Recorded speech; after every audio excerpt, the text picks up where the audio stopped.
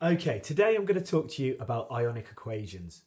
So all an ionic equation is it's an equation that's only interested in what's happening with the ions.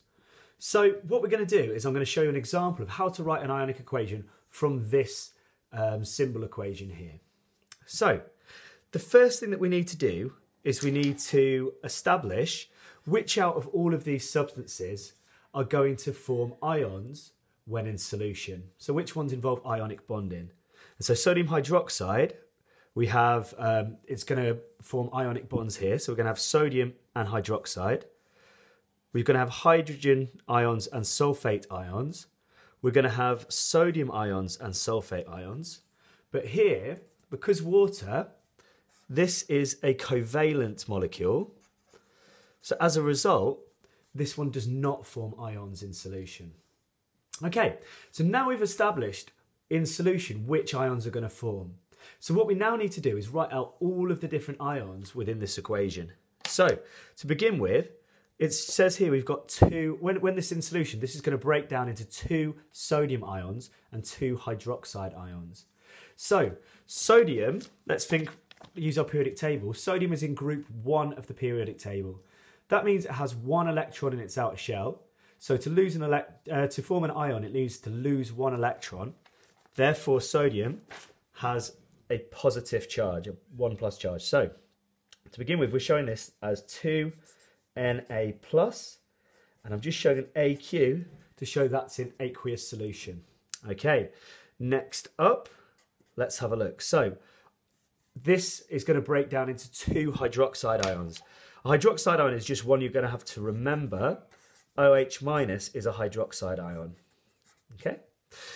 Next up, we've got our H's. Now in solution, because we've got 2 here, this means we're going to have, when this dissolves, we're going to have 2 hydrogen ions. So hydrogen forms H+ ions. And next up, we've got our sulfate right here. So again, sulfate is just one of those ions that you need to learn off by heart. SO4 2- is the charge. And finally, let's do the substances on this side of the equation, so my products. So again, I'm going to have 2Na+, because it shows I've got 2 of these sodiums. And so in solution, they're going to have 2 of those. I've also just got 1 SO4, which has a 2- charge. Now the final part, because my water is a covalent compound and not ionic, this does not break down into ions in solution. So as a result, oops, I forgot to write my AQ for that one there. As a result, it's just 2H2O still, because this is a covalent molecule, it does not break down into ions in solution like the others. So my state symbol for this one is just L to show that it's a liquid rather than aqueous in solution. So what I've now got is all of my different ions that are involved in this equation. My next step is to go through and cancel out the ions that are the same on both sides of the equation. So if I have a look at this, 2Na+, I can see I've also got 2Na+ on this side. So my sodium hasn't changed. So as a result, I'm going to get rid of both of those. I'm not interested in those. Let's have a look. Now my 2OH-, doesn't appear on that side, so that has changed. Similarly, my 2H+, I can't see that on this side, so that has changed as well. My sulfate ion, I can see I've got sulfate on both sides of the equation, so I'm going to get rid of those as well.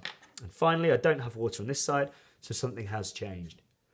So that shows me what I've got left. This is just my completed equation. All I need to do now is I take what I've got left. So there's my 2OH-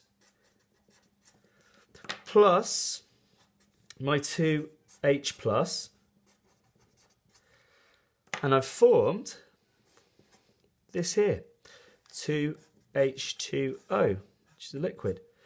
So I've cancelled out the ions that are same on both sides of the equation, and this is what I'm left with.